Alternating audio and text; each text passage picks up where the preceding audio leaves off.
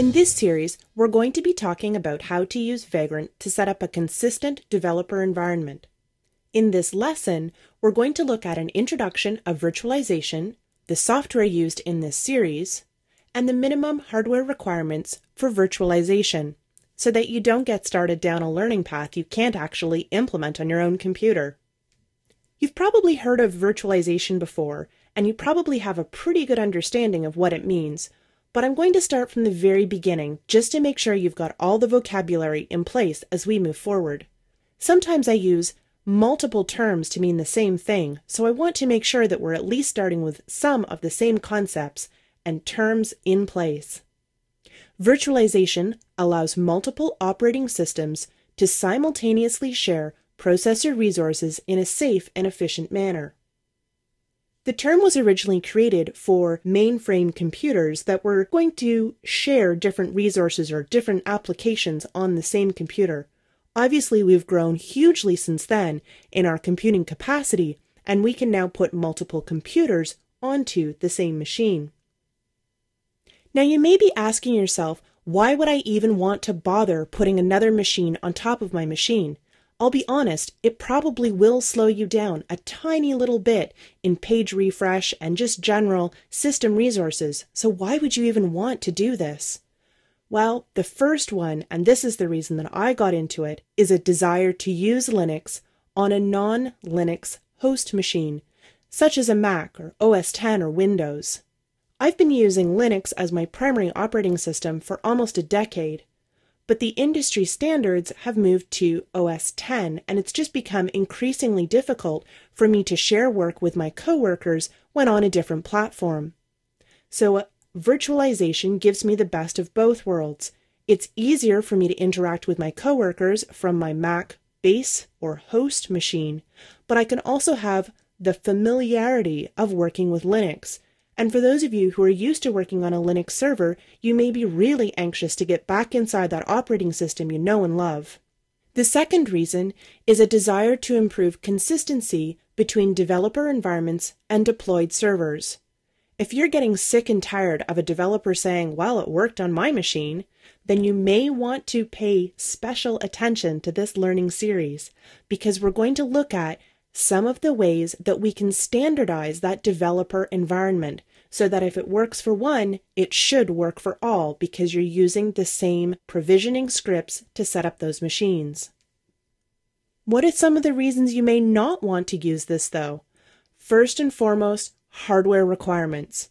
You need to be using at least 4 gigs of RAM. More is better. I've got 8 gigs on my laptop, and I'd say that even that would be the bare minimum for a positive experience of running a virtual machine. You're also going to need a fair amount of hard drive space, not for the Vagrant and VirtualBox software, but the fact that you're putting in a whole extra operating system on top of your existing operating system. I probably run about 5 gigs for each of the virtual machines that I have on my host machine.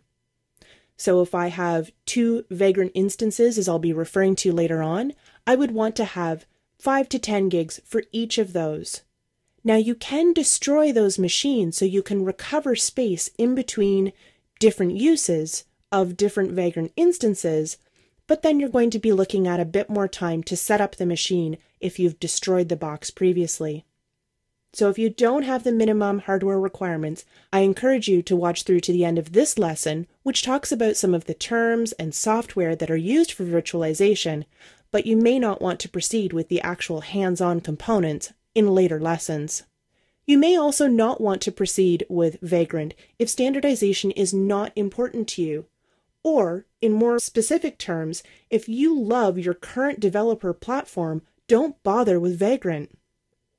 This really is something that you can add to your toolkit if you're having a problem getting software working on your local environment, but you know that it works on the server.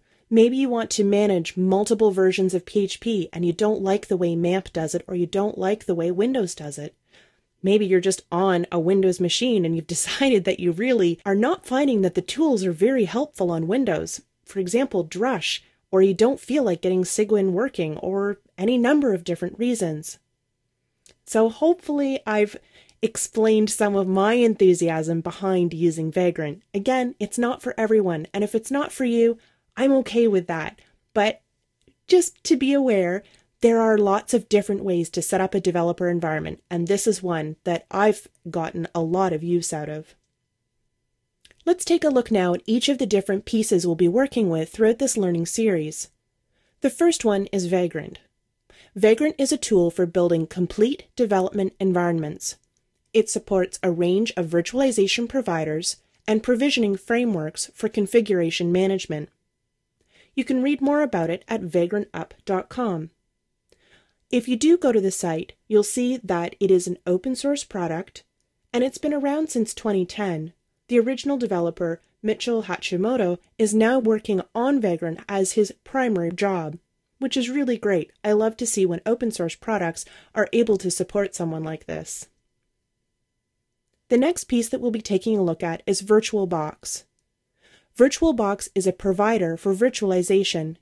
It allows an unmodified operating system with all of its installed software to run in a special guest environment on top of your existing host operating system. Note those three bold words, provider, guest, and host. You'll be hearing those again throughout the learning series. If you want to know more about VirtualBox, you can go to virtualbox.org. Next is the actual operating system that we install as a base box. We'll be using Ubuntu.